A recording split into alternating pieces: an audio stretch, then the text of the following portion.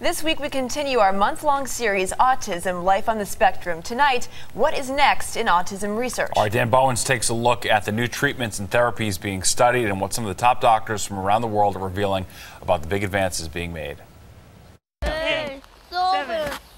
Carefully counting down to launch. 3, 2, 1. It's a significant sign of progress for Odin Connelly. Can you count to 3? He has autism, 6.5 years old, with what's described as emerging verbal skills. When a neurotypical person walks into a room and there are a bunch of people, they say hello, and people say hello back. Odin doesn't do that. Autism is a complex disorder that often has no clear cause.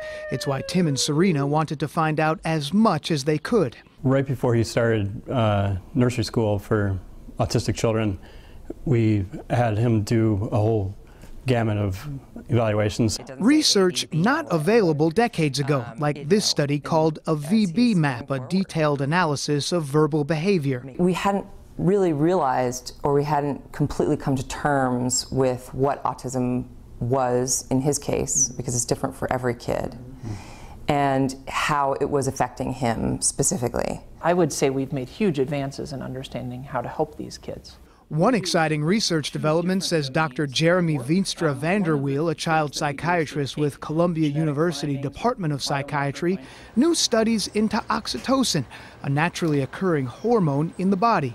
Oxytocin changes social behavior, changes attention to a face, changes your desire to be near another person or interact with another person.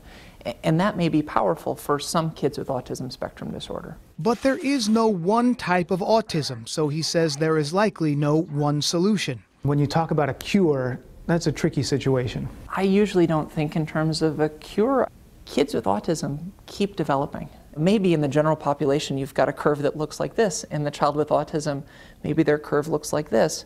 If we could tilt that a little bit, it gives the child opportunities they wouldn't otherwise have. Press this one, Odie. Odin's parents say detailed studies like this have helped guide therapy, making an immediate impact. Failure to generalize. That's been cut in half. Impaired conditional discrimination. Doesn't have that issue anymore. Weak motivation, cut in half. And that's got to be, to have this information. These are barriers, yeah. That's got to be encouraging. I mean, to absolutely. see improvements. Absolutely, especially over 6 months. Small steps on the long road ahead. Dan Bowens, Fox 5 News.